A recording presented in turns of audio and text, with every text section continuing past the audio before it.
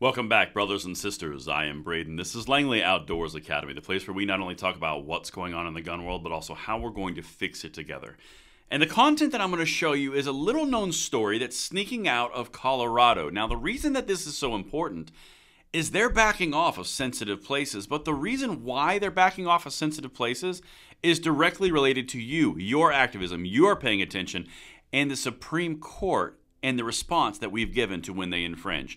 This is going to be one you need to send out because there's a lot of things under the surface here which are massively important and a win, in my opinion. Now, everything will be linked in the description box below. I cannot wait to hear what you guys think in the comments. And of course, make sure you hit that like button, subscribe to the channel, and turn the notification bell on. And this content this week is brought to us by American Hartford Gold. It wouldn't be possible if they didn't sponsor the program to insulate us from the YouTube cancellation machine. So I'm going to say a quick word from them, and then we're going to get it. And the content today is brought to you by American Hartford Gold. And brothers and sisters, with everything popping off around the world, wars cracking off, we've got inflation issues, we've got stock market volatility, we have cash concerns, we have oil concerns. It's a good time to take a look and at least know your options with American Hartford Gold. They are dedicated to offering gold, silver, platinum coins and bars for your investing needs. Whether you want to do it delivered to your door or you want an IRA, Roth IRA, 401k, TSP, they've got options. This is something you guys should check out.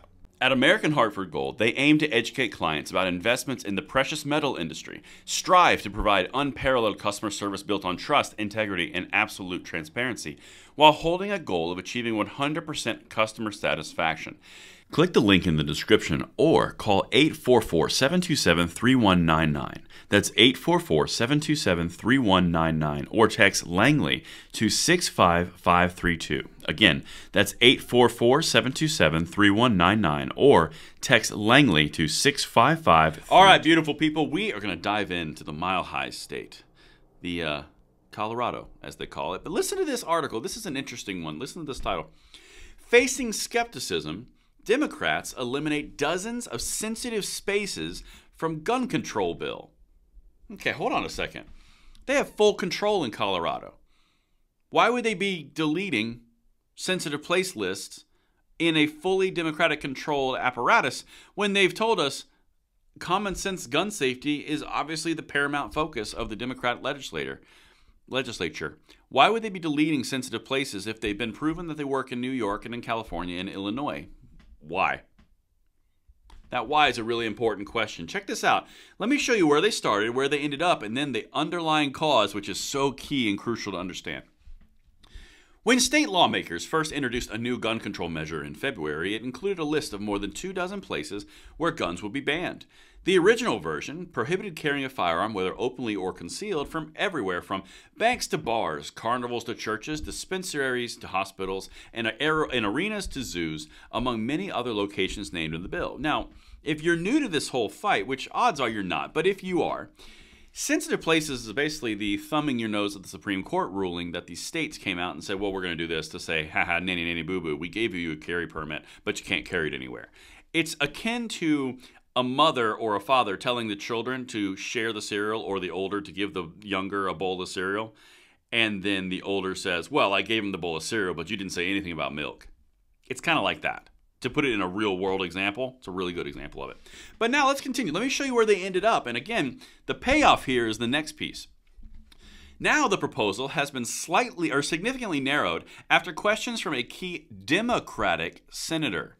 The list of proposed sensitive spaces has been reduced to much of the state capitol building, public and private schools, courthouses, polling places, local government buildings, and unless the local government chooses to allow firearms. That's pretty much what the laws were before. Why are they passing a bill that reinforces laws that were already in place when the overarching theme of the sensitive places was to ban guns from everywhere, judging by the list that we had prior? Over 24 places in one. Then a Democratic senator comes up and says, no, let's kill it back down to where they all were before.